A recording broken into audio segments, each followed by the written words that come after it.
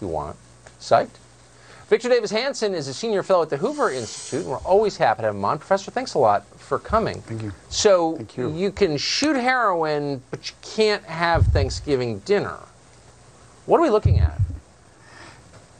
Well, I think there's a lot of takeaways. I think after 9 months of lockdowns of various sorts that our state authorities, especially in blue states, really don't have any answers.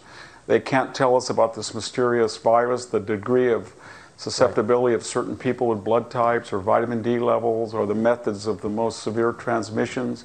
And so in that lacuna of knowledge, they go back to what they've always done, a series of lockdowns. They said, well, look at Europe, they did it. Well, Europe's got an explosive rate just like we do, and we're not doing any differently, faring any much different than Spain, Italy, Belgium, the UK.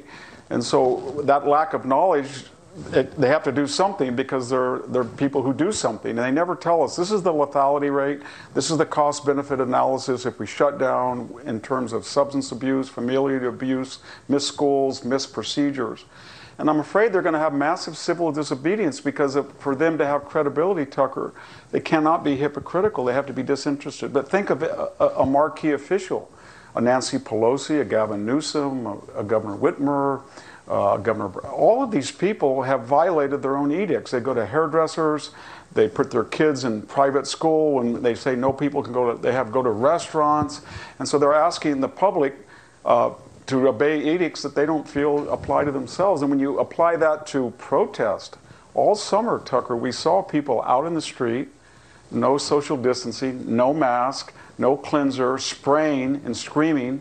And we even had health professionals who signed a letter and said, you know, it's more deleterious to the health of certain groups not to protest than to risk the virus. And on victory night of the supposed Biden victory, everybody was out there protesting. Nobody said a word.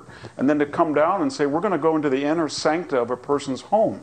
So much for your home as a castle. And we're going to start monitoring your behavior in a way we surely didn't when you attacked state property out in the street in Portland. And so they're not going to have a lot of compliance. And there's a slippery slope, I think, that if they can come into your house and say, you have to wear a mask, why not just say, well, you know, when was your last prostate exam or your breast exam?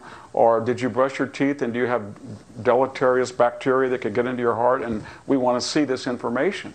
And so I know that sounds absurd, but once you start dictating what a person can do inside the confines of their own home, and you're not consistent and you're ideological, then you're not going to have widespread compliance. And there is a pattern, Tucker. It's a blue state and landscape, a blue mayor, a blue state governor who tends to focus on traditional gatherings like Thanksgiving or Christmas or church gatherings. It's not really the governor of Oklahoma or Utah going into the corporate boardroom or going into the university lounge and trying to say, we're going to enforce this upon you.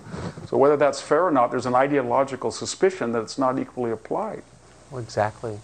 Most Americans want to follow the rules, but the rules have to be reasonable and fair.